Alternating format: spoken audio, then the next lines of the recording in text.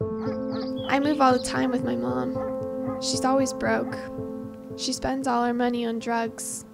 She thinks I don't know, but I see them. I see her.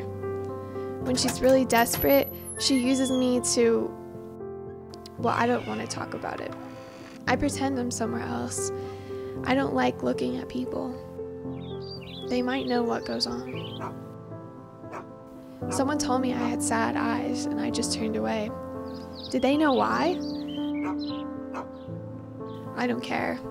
I don't know if I'll ever be a mom, but if I am, I will not be like my mom. I'm tired now. I don't want to talk anymore.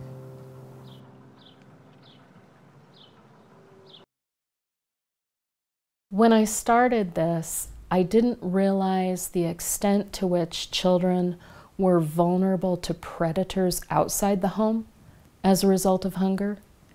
And then I didn't realize the extent to which food was weaponized inside the home. You don't know what the face of hunger looks like. The face of hunger can look like anything. It can look like a 5-year-old, a teenager. It can look like anything. I think that there can be judgment around hunger, and there shouldn't be any judgment around a child being hungry.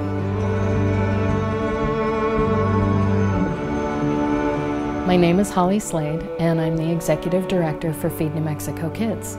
And years ago, I was working on a project for human trafficking, and I stumbled across the correlation between hunger and human trafficking.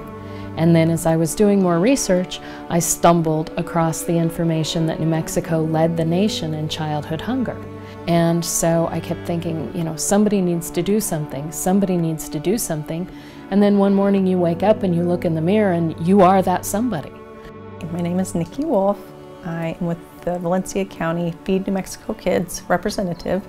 There's so many issues in our community, it was kind of overwhelming. Like, where do you step out? How can you help? And I was listening to the radio one day and I heard Holly on the radio, and she mentioned that they were looking at having a branch in Las Cruces.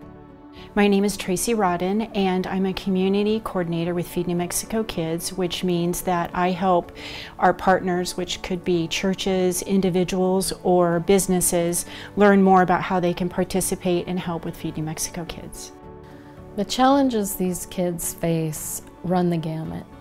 I think that there can be judgment around hunger, and there shouldn't be any judgment around a child being hungry.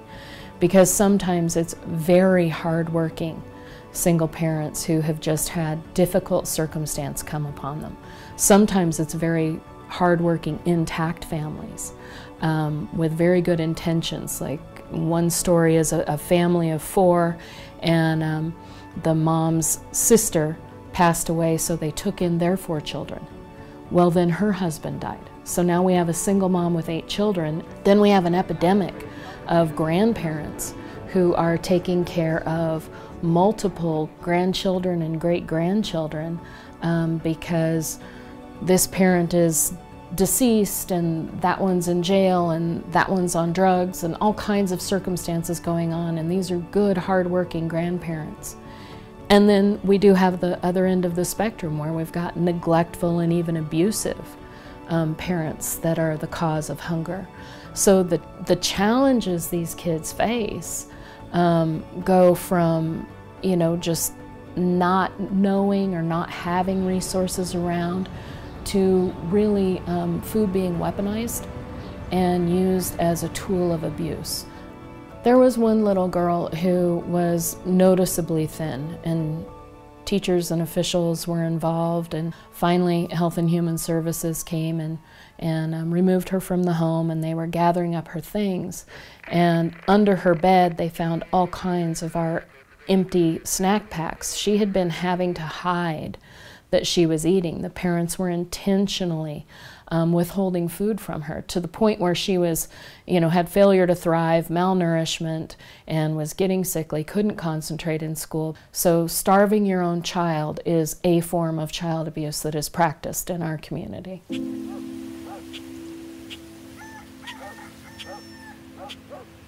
I don't really have any friends. The other kids are mean to me. I take their food when they are not looking. I can't help it. I'm so hungry.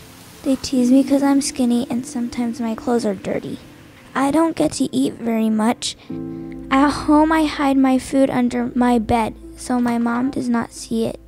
She'd be mad if she found it. She hurt me real bad one time when she saw me sneaking food. I hide it from her now. I can't eat until I do what she wants, and I can't do what she wants. I try, but she does not like how I do it, so she does not let me eat. When I was thinking about this program, I wanted to make sure that the food got to the child and wasn't intercepted by an older sibling or a cousin or an ill-intentioned parent. And that's why what we do is the single-serve, easy open food that kindergarten through high school can eat. A lot of the food bank food is for family food, so it's rice and beans and things, and it takes time to get that cooked and ready. But this is easy, so if there's not an adult home, they can eat. If they're living in a car, if they're living in a motel, if they're living on the street, they've got food to open and eat. Because we had one little guy who he relocated to Albuquerque with his mom, and they were living in a motel. So when you're living in a motel, rice and beans and meat and dairy and all that doesn't work. This is a very different population where if you have dinner that night, it might be a Coke from the vending machine. This is a snack pack. Right now the pack costs just a little under $4. Every snack pack is full of single serve, easy open food that a child can open and eat on their own. Okay, no microwave, no can opener. A kindergartner has to be able to open and eat this food. You'll see in the front of every pack we have a note of encouragement, and children will hang them up in their bedroom. And then we try and balance it with protein and belly fillers. So really the cornerstone of it is a flip-top lid of either beef ravioli or spaghetti and meatballs. And then we put in a single-serve mac and cheese, and that actually doesn't require a microwave because the kids who are truly on their own, out on the street, maybe living in a car or in a tunnel, they can go to one of the corner stores and get hot water. And they'll let them have hot water as long as they have their own container. And so then there's a packet of oatmeal. There's a pudding and there's trail mix and a package of peanuts, a protein bar, a cereal bar. There's ramen. Kids eat ramen dry and it's a belly filler. And then the reason we put it in a Ziploc bag is so that if something's half eaten, it can go back in the Ziploc bag and they can zip it shut because it really is intended to last the weekend. And the other reason that we do a Ziploc bag is because of some of the stigmatization that goes on if a child is carrying 2 backpacks. It's really hard to convince a mid-high or a high school kid, even when they're hungry, to override the social pressure and the peer pressure and take that second backpack.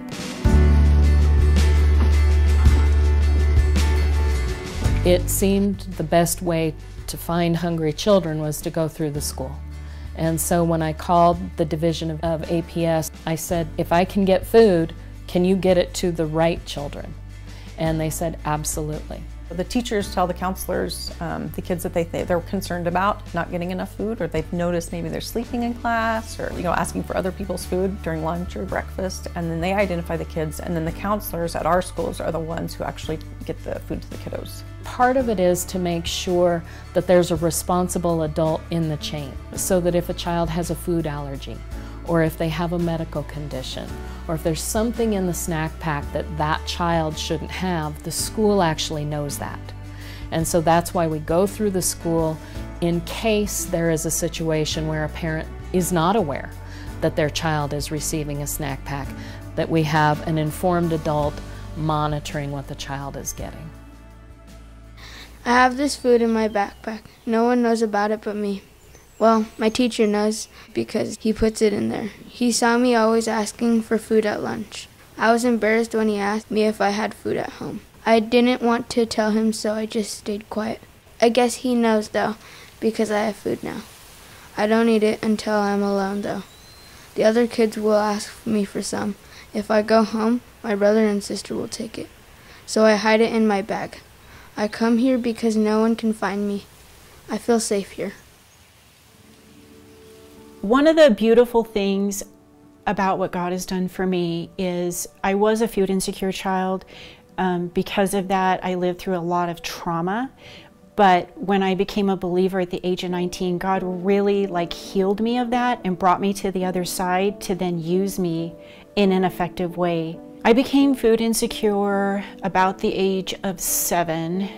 My mom raised my sister and I for many years on her own, and she was incapacitated through different things, drugs and alcohol. And so as young children, my sister and I really struggled to eat regularly. My mom would wake up really early in the morning and she would drop us off at our school, and we would go in the back door of the cafeteria and we would work in the cafeteria. And then because we were working in the cafeteria helping to prepare food, we were able to then eat breakfast, and that's how we got food. I lived in that kind of life till I was probably 12. I do think I came out of that because my living environment changed. I went to live with my dad, and so my food insecurities went away. But the thing about being food insecure as a child is it never goes away. It's always with you. You always think about it. Costco loves me. I have a full pantry all the time, and I notice it all the time in either people or children. It's something that I can see very easily.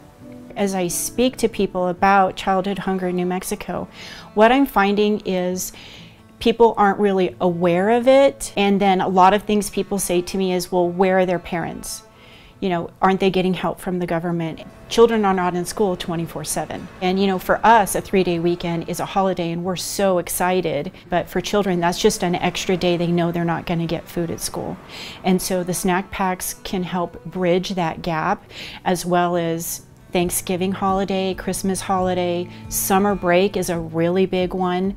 I think most New Mexicans don't know that we lead the nation in childhood hunger. So the challenge is to increase awareness, but then a lot of people just have compassion fatigue. And so once they're aware, they might feel badly, but not do anything about it. And so it's not just the awareness component, it's awareness leading to action. Once somebody is aware of a situation like this, they have a responsibility to do something. Within a 15-mile radius of anyone, no matter where you live, there is at least one hungry child. And if you could attach a name and a face and an address to that child, and somebody were to say, you're the only person that knows that that child's hungry, you would do something about it, right? Whether it was weekly food delivery or whether you got them a Target gift card, you would figure out a way to do something if somebody told you you're the only one. Helping children with food insecurity is something everybody can do, and if everybody gets involved just a little bit, just do one thing, pack a snack pack, pick up an extra case of ravioli when you're at the Costco or Sam's Club, you know, start something in your community, then we actually have a shot at ending childhood hunger in New Mexico, which would change the dynamics of our state in a huge way. If everybody decides that it's up to somebody else, we're never going to solve the problem. It's going to take everybody who has awareness taking some kind of action. The way Feed New Mexico Kids is set up is similar to a franchise where you can duplicate the process that we've already found to be very successful. So you could be the person that starts a Feed New Mexico Kids in that community. One of the first things we had to do was talk to our pastor of the local church where we attended. From there, we had to go to a board that works with programs and ministries out of the church, and we had to present it to them and get those people on board. And then after we got the church on board, we had to go to our local schools. So I called the principals of all of our local schools. I started with 2 or 3, and we told them about the program and to see if they had a need for that program in their school. All of the principals that we talked to did, and then they connected us with their counselors, the school counselors, to get numbers and really what that was going to look like and how we would work through them. After it's up and going like now, We have a pretty good system, so really it takes, I'm involved probably 2 to 3, maybe 2 hours a week. Most of my packing team, they volunteer once a month, and that's 30 to 45 minutes. And then I have some weekly volunteers, and they are usually my delivery people because it has to be somebody very dependable. And the delivery people, it's probably an hour a week. And some different types of volunteers. We have the packing volunteers. They're gonna pack the bags every week. We have a shopping volunteer, and that person would shop for the food. They could either order it online. And then we have stocking, people who stock, because whenever the food comes in from Costco or Sam's, then we need it all emptied out of the boxes. We have shelving that's all labeled and organized from and what's expiring to what's not expiring. Another volunteer we need are the people who deliver.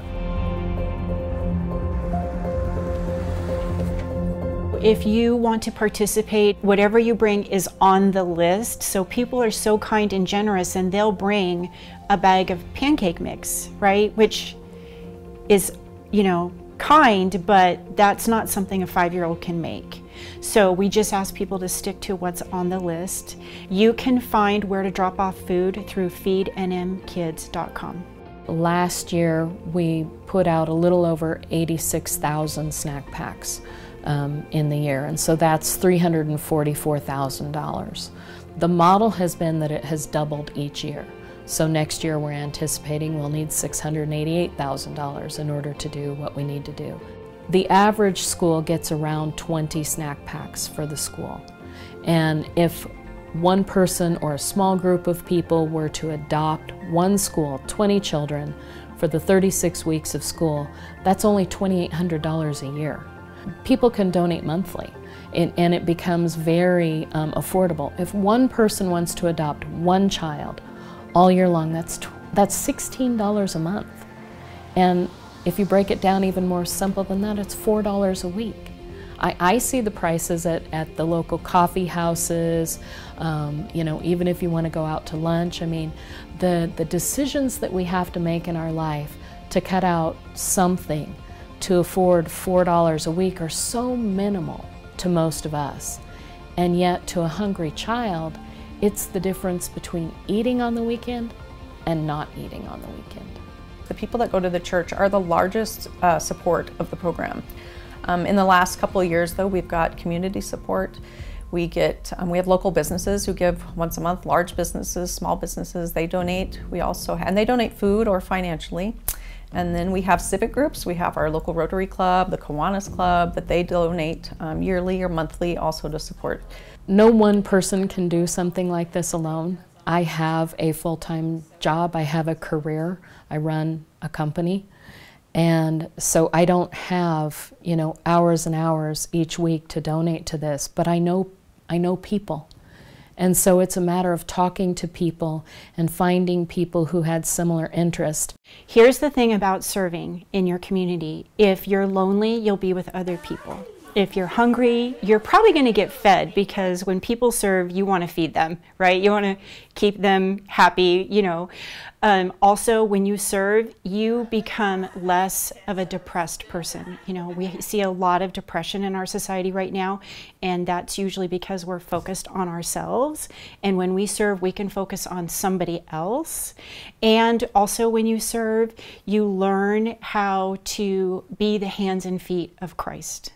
Feed New Mexico Kids has impacted our lives in that we feel like that we are making a difference. Our church is making a difference, our family can make a difference. My small kids can be involved in packing bags, getting to see us volunteer, and then they get to volunteer. They know it's a routine, we do it every week. And it's important for them to see us serve the community. So if anybody has an inkling that they would like to get involved, we can design a program for them. My mom died, and my dad is never home. He works all the time. He does not know how to shop. There's never any food in our house. I eat at school, but the weekend comes and there's nothing. I think my dad eats at work, but forgets to bring me home any. Sometimes my friends will bring me food at school so I have something to eat for dinner that night, but I usually don't eat. I try my best to look normal. I don't know how to make my hair look pretty. I think moms show you, but I didn't get to know my mom. Anyways, I hide my hunger. No one knows but my close friends. You know, the ones that bring me food sometimes. But now I find this bag of food in my backpack. I think my teacher puts it there. I have food now on the weekends, and sometimes I will eat it at night if I'm very hungry.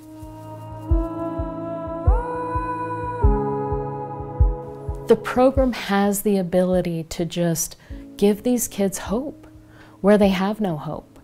I can't imagine what it's like knowing each day or not knowing each day where your next meal is coming from. Because that's the definition of food insecurity, is not knowing where your next meal is coming from. And so think about what that is like, to just have that lingering in the background every day. When you go home from school, there may be dinner, there may not be dinner. And you won't know what dinner is. It might be a couple of Cheez-Its. Or on the weekend, what really happens is kids on Friday end up dreading the weekend because they know that there's no hope. And the statistics are that a hungry child is twice as likely to get suspended, 3 times as likely to repeat a grade, and a hungry teen is 5 times as likely to commit suicide. Food becomes this tool, this entity that can change the trajectory of a child's life.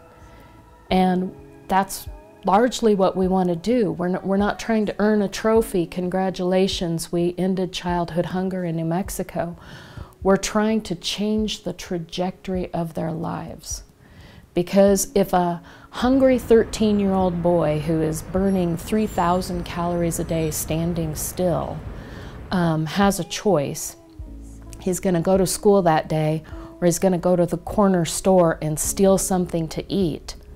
Probably just that drive to survive is going to send him to the corner store to steal food just to eat. And then there's protection in numbers. So if you have to steal food just to eat, what are the chances that you might join a gang? So that you've got people around you that help you steal or watch your back, and then that leads into maybe selling drugs so that you can have money to buy food now instead of stealing it. And I'm not condoning any of those actions. I'm saying that if we keep pulling back the layers of the onion, we might actually get to a starting point that can eliminate some of the problems that we have in New Mexico. 16 years, that's how long I've been hungry. I can't remember the first time I was hungry. But I'm 16 now, and I'm always hungry. I don't like to talk about it. It's bad enough that I crash in a different home, on a different couch each night.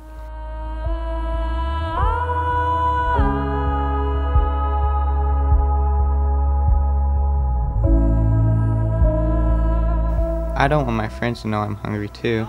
Sometimes, when it's really bad, I feel I've got no choice but to take what I can, when I can, even if it means without paying for it. I have no money. What else am I supposed to do? Someday, I'll get out of this. It'll be different. Someday, it will get better. Every child is going to become an adult. Sometimes that's a hard thing for us to wrap our mind around, but what kind of adult do you want that child to become in your society, in your community, in your home? And a lot of these children are living what their parents lived in this cycle, whatever that cycle is: drugs, alcohol, poverty, sometimes all of it. And will they continue that cycle, or will they be able to break free? And I'm one of the few people in my family that has been able to break free from that cycle. We know that impact is happening. The parents tell us beautiful stories about their children just being happier. The teachers tell us the kids return in Monday morning able to concentrate, able to learn, ready to learn, whereas before Monday morning was a real problem because they were so hungry from not eating over the weekend. In terms of the impact in my life,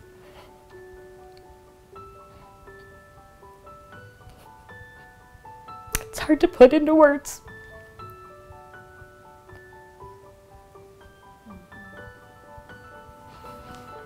There's lots of days I just sit at my desk and cry, and then take action. But overall, probably the most meaningful thing I've ever done.